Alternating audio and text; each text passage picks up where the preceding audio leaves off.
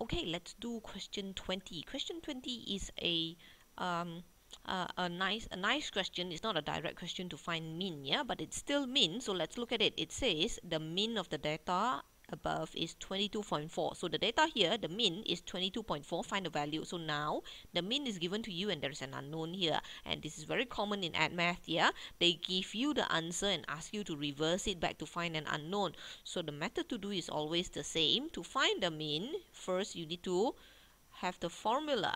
And the formula says that mean is equals to the sum of the fx over the sum of the f. So let's put out a table here, yeah, for fx. So x in this case is the midpoint, right? So midpoint or x, yeah, and fx. So let's draw out the table.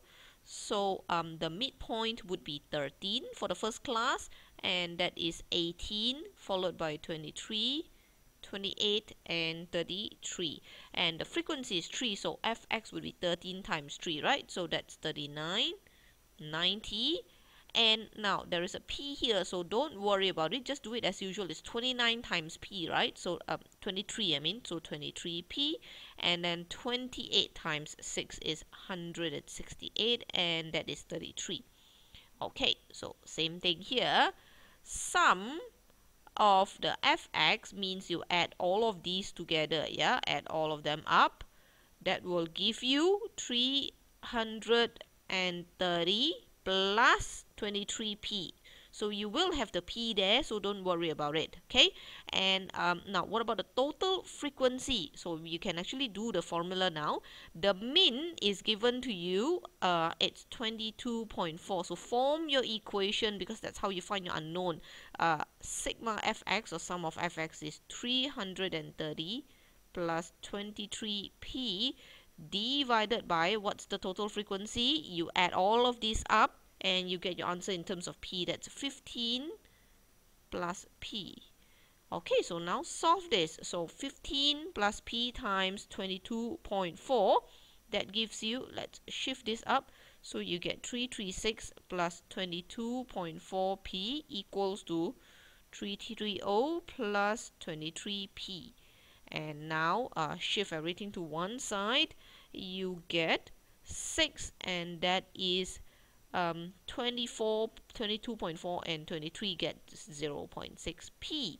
So p is equals to 10, and it makes sense, yeah. Frequency is 10. Now a note, yeah, please use your common sense when you're doing this. I always say that if you get p as a decimal, then it's not possible. Why? Because p is frequency. It is not possible for you to have the first data, the second data, the third and the fourth and the half data. Frequency must always be a whole number, and it cannot be negative.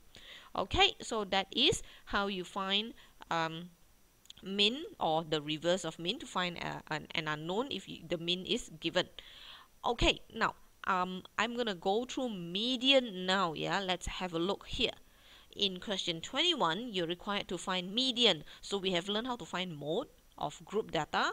Now you are learning how to find mean. You have learned how to find mean. Now you're going to learn median, okay? Now here is where you're going to use a, well, people say the formula is complicated, okay? Actually, it is not. Now to find the median, the one that is in the middle, okay, well, again, like mean, you, like mode, you can't tell. You can find the total frequency and divide it by 2 and find the one in the middle, but because there is a grouped data here, there is a range, you do not know exactly what will be the median. You can only tell the median class. So what do? We use a formula, okay, and the formula is this, yeah. It is given to you, so don't worry.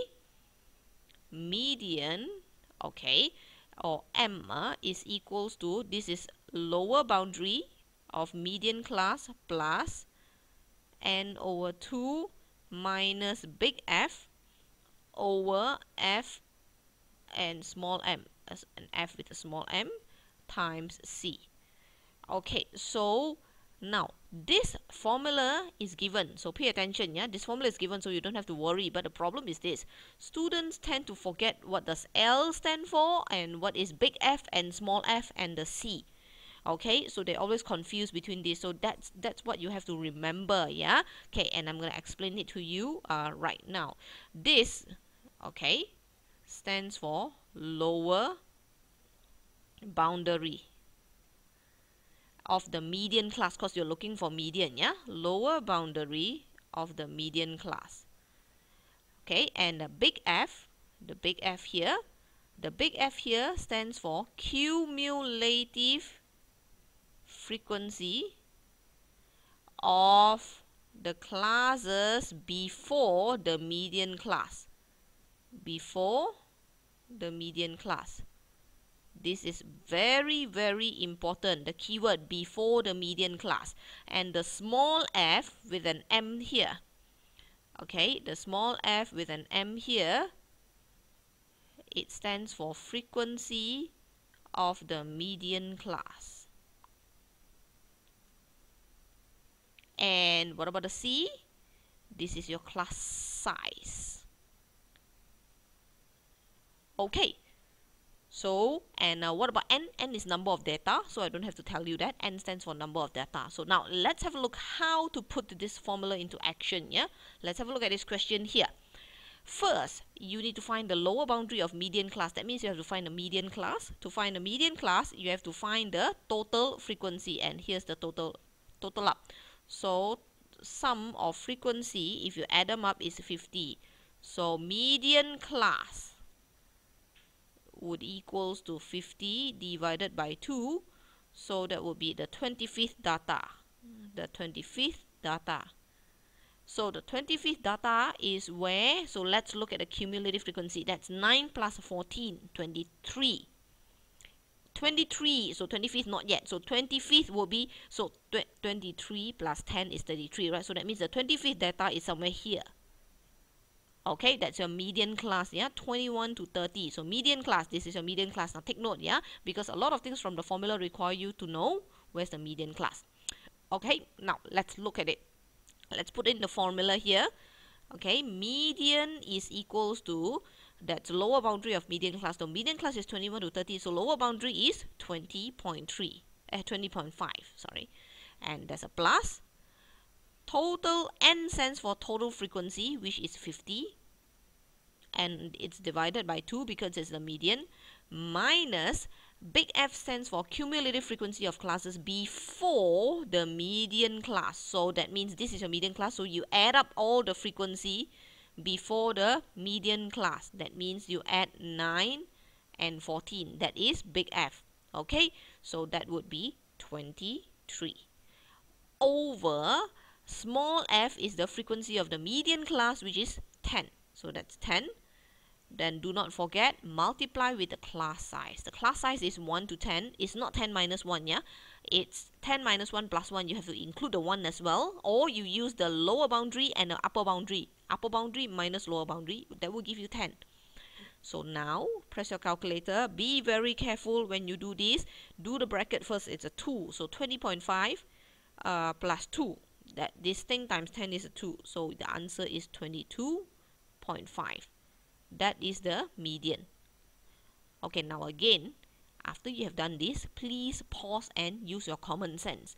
The median must be a data that falls somewhere between 21 and 30.